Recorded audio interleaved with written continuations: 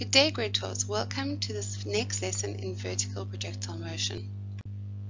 In the last lesson, we spoke about free fall.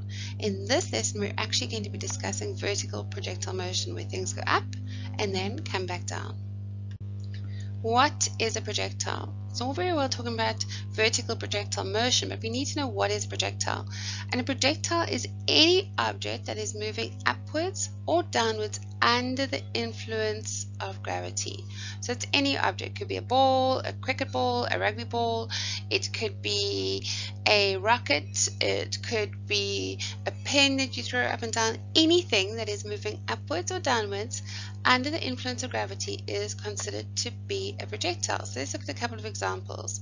As you can see here, there's Tiger Woods, and he's busy chipping a golf ball out of some sand, and that is a projectile. Yeah, we've got a young man who's playing soccer, and that is a projectile.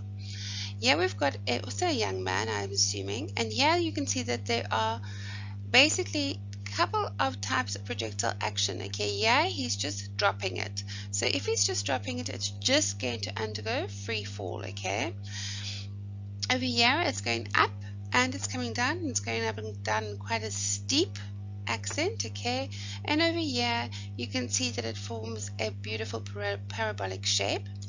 And finally, yeah, this guy who is doing all sorts of cool tricks on his motorbike as he launches off, he is actually a projectile. And you can see that he's following a beautiful parabolic arc. And you need to know that because vertical projectile motion generally is in the form of a parabola.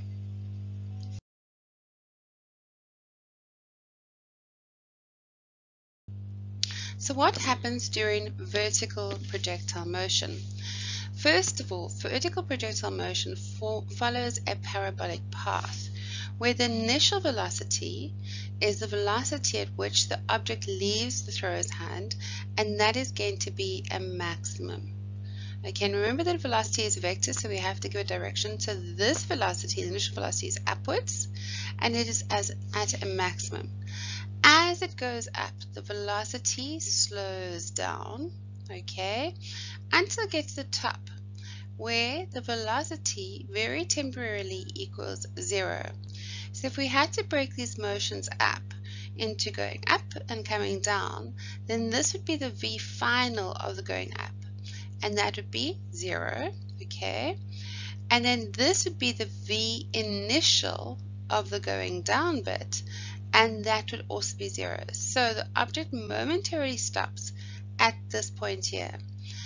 The object then speeds down as it descends, and then finally at this point here, the final velocity downwards is again going to be a maximum amount, and it's going to be the same as the initial amount. And the reason for this, for all these actions, is that at all times the only force that's definitely acting on it is the force of gravity. So there's a force of gravity, we're going to call it the weight, that is pulling it down. So even the object is accelerating downwards.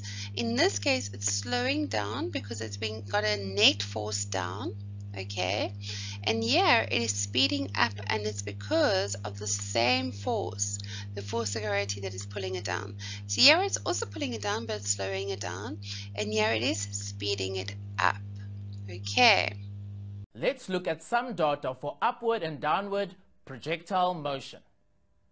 The ball leaves the thrower's hand at 30 meters per second upward. If we choose upward to be the positive direction, this is positive 30 meters per second. As it rises, it slows, losing approximately 10 meters per second every second. This is because it accelerates at the acceleration due to gravity g, which is about 10 meters per second squared downward. So after a second, its velocity is now approximately 20 meters per second upward. In other words, positive 20 meters per second.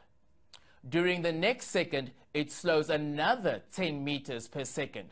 So at the end of second 2, the ball's velocity is positive 10 meters per second. During the next second, the ball slows to 0 velocity, In other words, it stops. Now it turns around and starts moving downwards. In other words, it starts moving in a negative direction. It speeds up by approximately 10 meters per second every second. So by the end of second 4, its velocity is 10 meters per second downward, also written as negative 10 meters per second. By the end of second 5, its velocity is negative 20 meters per second. By the end of second 6, its velocity is negative 30 meters per second. Notice that now the ball is at the same height as it had left the hand. Now the ball falls below the hand's height, still accelerating at 10 meters per second each second. So at the end of second 7, its velocity is negative 40 meters per second.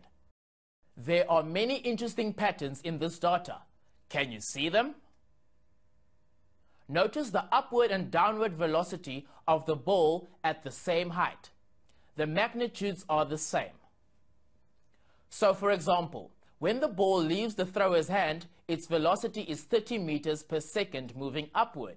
We can say a positive 30 meters per second. When the ball moves through the same height on its way down, its velocity again is 30 meters per second, although this time it is moving downward. We can say negative 30 meters per second. There is also an interesting pattern in the time it takes to move from one height back to the same height. For example, it takes 3 seconds for the ball to travel from the hand up to its highest point. And it also takes 3 seconds for the ball to travel from the highest point back down to the hand. We call this time symmetry. It takes just as much time for the ball to go up a certain distance as to come back down the same distance.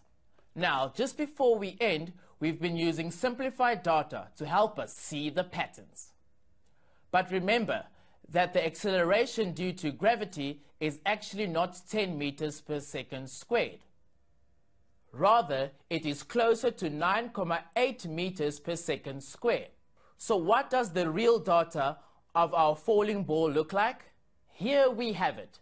Even though the numbers are not as nice to work with, you can see the same patterns in this data. We look again at the upward and downward velocities of the ball at the same heights. And we see again that their magnitudes are the same. And notice the time symmetry. It takes just as long for the ball to rise a certain height as to drop that same height.